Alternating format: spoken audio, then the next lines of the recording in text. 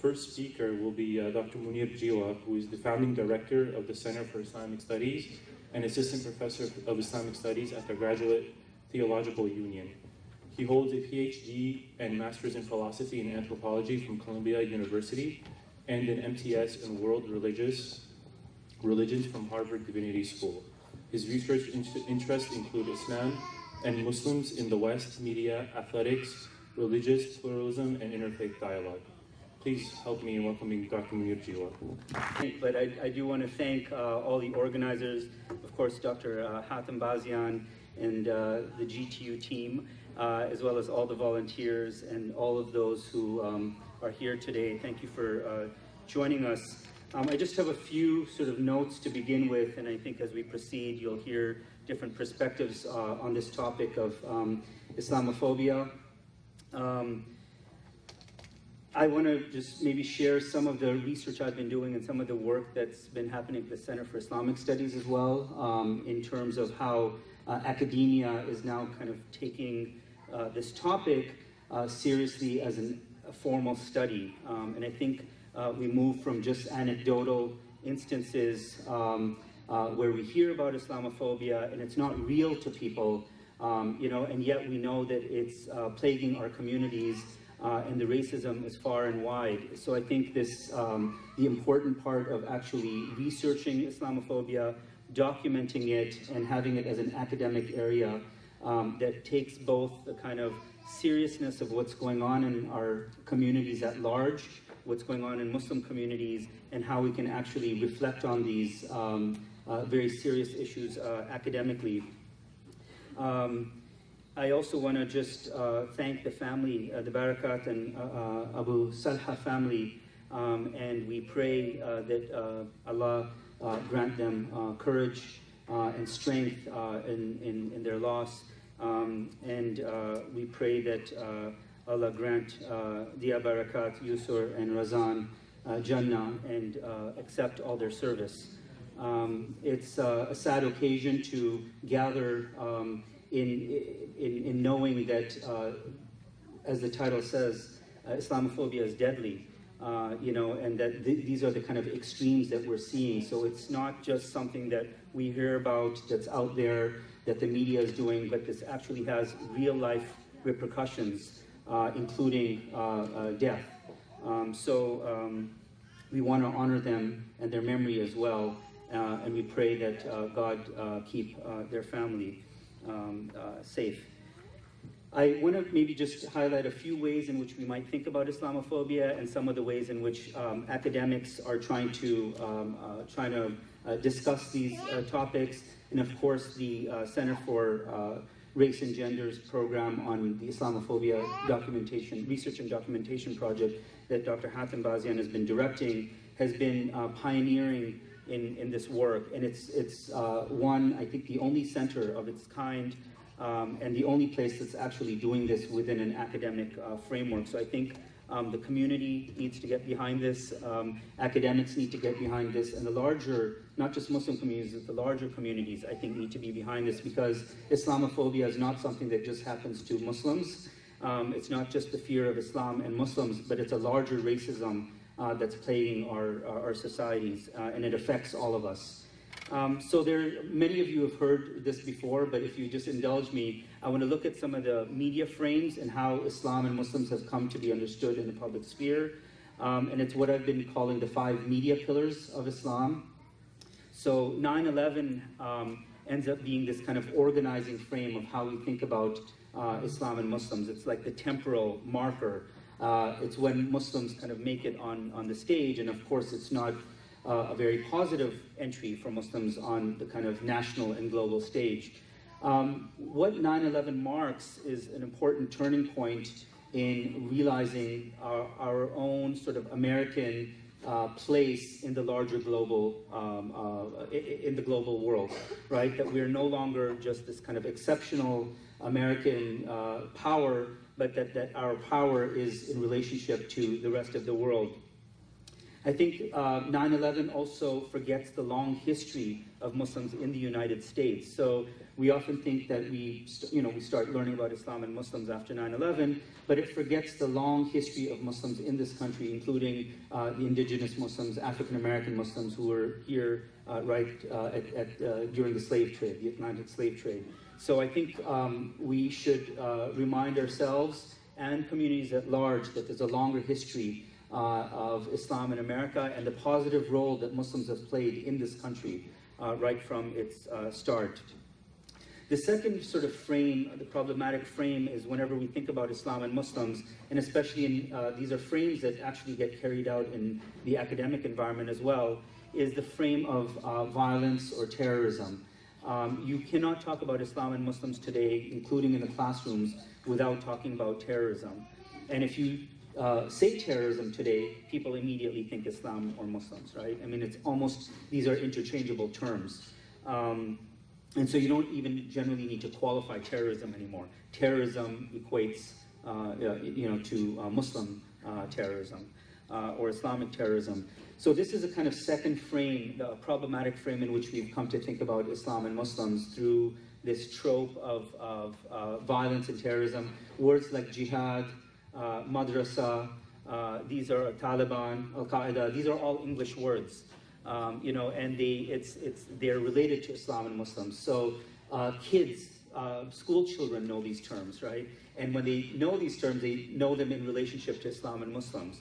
So I think we need to also think about this not just as an issue for adults, but this is what's being taught right from primary school. So Islamophobia is really affecting all age groups and generations, and I think we need to take seriously the way in which it's particularly affecting school children as well. The third frame is the frame of Muslim women and so-called Muslim women's oppression, and especially debates on the veil, right, and veiling, and I think and sort of new debates on sexuality. And I think that this is, of course, a kind of obsession of the West.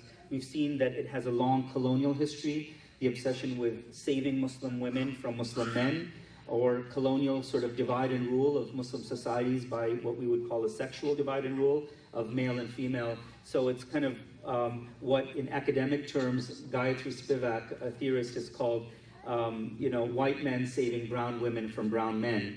And it's about sort of this saving trope, and you see that continuing in sort of imperial policies.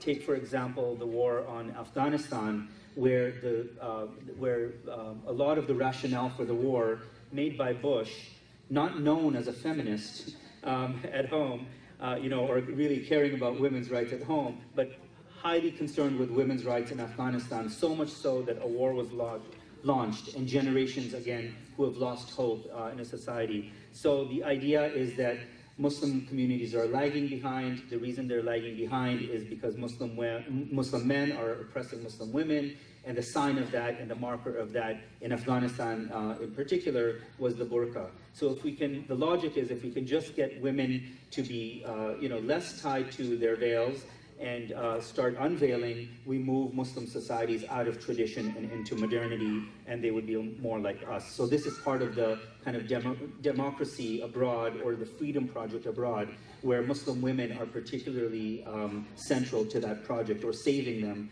is central to that project.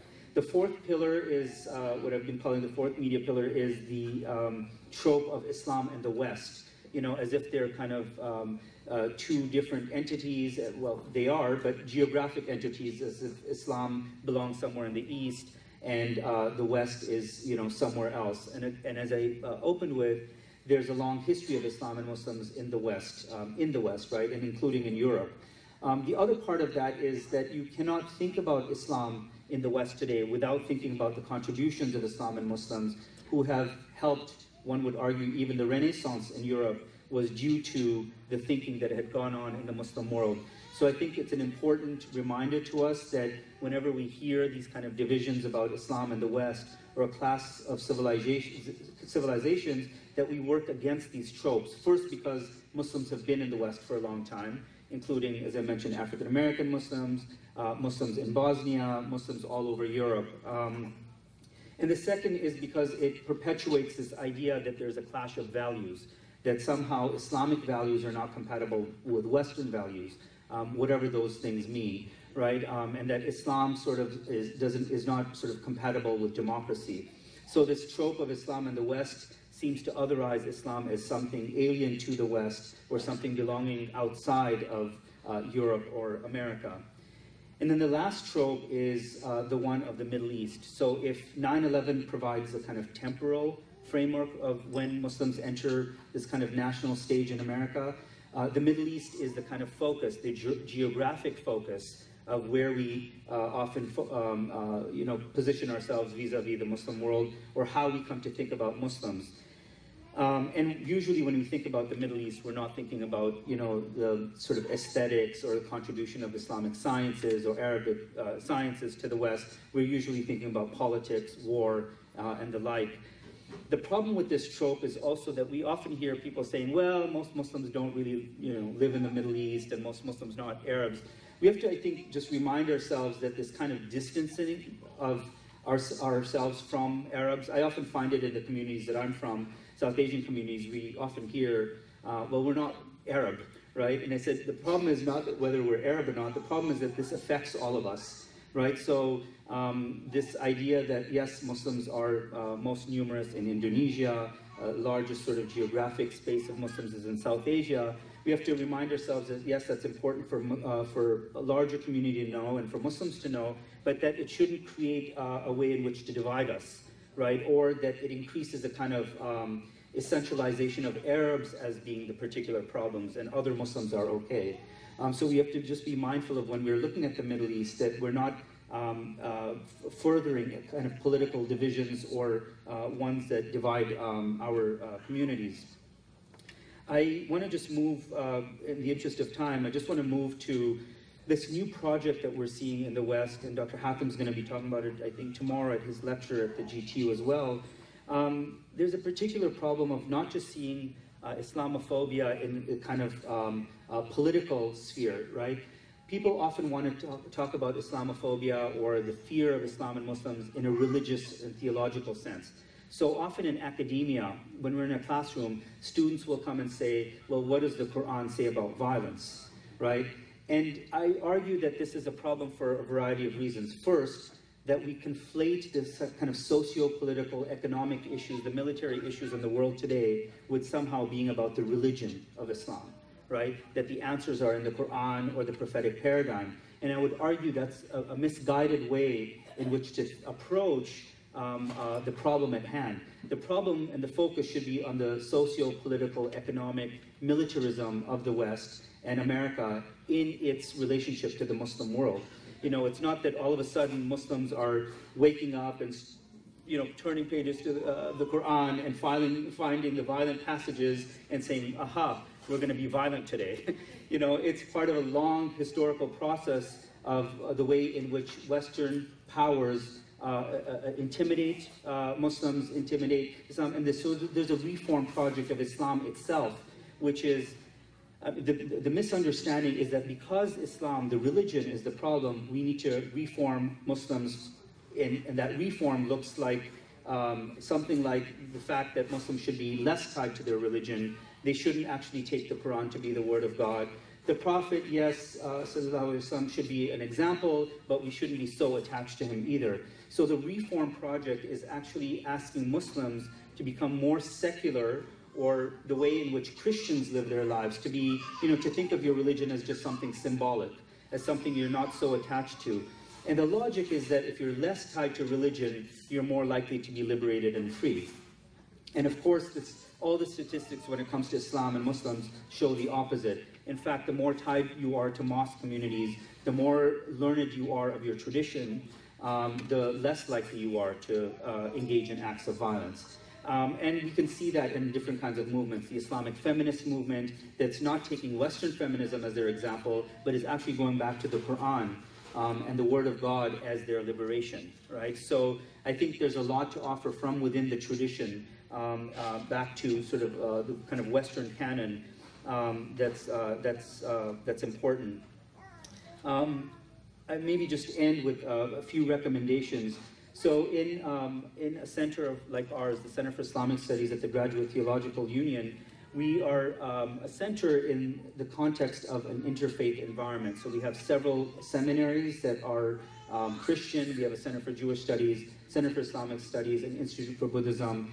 And we do a lot of work also with UC Berkeley. And mashallah, now that Zaytuna is credited, we also extend our work with Zaytuna College. And one of the things we find is that there are few spaces like this where we can actually study Islam and Muslims without apologizing for our tradition, right? So when you're in a context like the GTU, you have the opportunity to study a faith tradition, and many others study Islam as well, not just Muslims, and many Muslims also study other faith traditions, right? But you are not apologizing for being a practicing or a committed Muslim. You're not apologizing for actually finding some of your responses to things in the Quran. And that this actually has a place. So I think the communities here, our communities need to be aware of the fact that there are spaces where this research is possible. There are not a lot of them, and there's a lot of pushback, of course, but that we need to think of these spaces as positive spaces for us, you know, where we can do our research, where we can do our work, and where we are in conversation with folks from other religious traditions who mean well, you know, who are there to work with us. And I think that's a really important part of this, and to remain positive about it as well, so that we just don't think that there's this kind of Islamophobia that is deadly, of course, and that is horrifying, and that is alarming, and there's an industry around it, right? There's an entire sort of good Muslim, bad Muslim industry where, you know, the more secular Muslims get to make it mainstream and in politics, and the more practicing Muslims are seen as the bad Muslims and differentiated. I think we need to recognize that there are spaces in which we can counter that. We can counter this clash of good Muslim, bad Muslim. We can counter the clash of Islam and Muslims belonging somewhere out there. And I think we need to use all the spaces that are available to us, including in academia. We often don't think about academia as a place that can provide that space for Muslim communities. But I think we need to see it as a space that we engage these things. And more Muslims need to start stepping up to speaking for ourselves, for sharing our stories. You know, too much of academia is filled with other people telling our stories. And there are, again, many sympathetic voices, non-Muslim voices, but Muslims also need to be empowered to step up and share their voices. I might want to end on a note that just shows this kind of definition of Islamophilia and Islamophobia. And looks at the way in which good Muslim and bad Muslim are differentiated, and maybe something that we need to sort of work against. But you'll sort of see the humor in it, and I'm hoping that I could just end with that, and you'll sort of see that it's something that we need to somehow work against. So it reads, and this is from a book called Islamophobia, Islamophilia. The good Muslim as a stereotype has common features. He tends to be a Sufi, ideally one who reads Rumi. He is peaceful and assures us that jihad is an inner spiritual struggle and contest, not a struggle to enjoin the good and forbid the wrong through force or arms. He treats women as equals and is committed to choice in matters of hijab wearing, and never advocates the covering of a woman's face. If he is a she, then she is highly educated, works outside the home, is her husband's only wife, chose her husband freely, and wears hijab, if at all, only because she wants to. The good Muslim is also a pluralist, recalls fondly the ecumenical virtues of medieval Andalusia, and is a champion of interfaith activism. He is politically moderate, an advocate of democracy, human rights, and religious freedom, and an opponent of armed conflict against the US and Israel. Finally, he is likely to be an African, a South Asian, or more likely still, an Indonesian or Malaysian. He is less likely to be an Arab, but as friends of good Muslims will point out, only a small proportion of Muslims are Arab anyway. So I'll just end on that note, and I know other speakers have a lot more to say about the kind of is Islamophobia industry and the kind of economics behind it. But I thought these opening frames might be useful, and inshallah we'll continue to have a good conversation here and beyond. Thank you, and assalamu alaikum.